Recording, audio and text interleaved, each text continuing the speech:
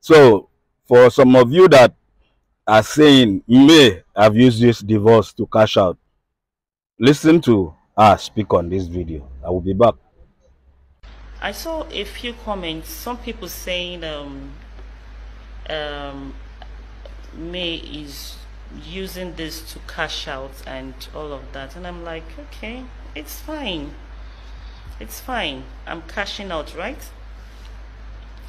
I don't wish this upon my enemy, if at all I have any. I don't think I have enemies, but if at all I have any, I do not wish this upon them. You know, depression is real, and there are different stages of depression. You know, for me, rather than dwell in depression, I decided to pick up the pieces of a beautiful world that I had, a very beautiful world, an amazing one that suddenly shattered, that suddenly crushed. I decided to pick up the pieces and try to move on rather than dwell in depression. It's not been easy. It's not been easy. I'm glad that I look happy. I appear strong to you all. I'm glad that I'm happy, really. I'm glad that I'm able to go out there and do stuff. In fact, I'm even amazed. I'm surprised at some of the things I do, you know. But it's all because of the love. I'm telling you, it's the support. It's the support from my family. It's the support from you guys. You guys have been amazing. The love is massive.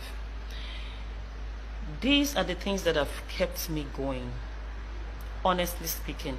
Some people say I inspire them. Some people say I motivate them. But the truth is, it's you guys that have inspired me, you know, because I didn't see all of this coming. I didn't see all of this coming. So many people are not as fortunate as I am. I look up to, you know, I see my kids. I decided to put myself together because of my kids. I needed to be strong for them. I needed to be there for them. So I need your prayers. Keep sending in your prayers. There is nothing God cannot do. He's watching and he'll fix everything. I know. It's just a matter of time. So in as much as I don't support divorce, I will not pray or ask anybody to die inside a marriage that is not healthy.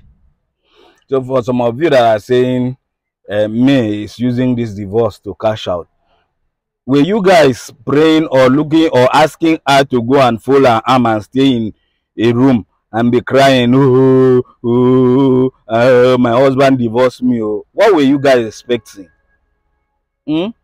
She's picking up her pieces to move on. Then people are still complaining. If she was idle after the divorce, complaint would have still come. Which way, my people?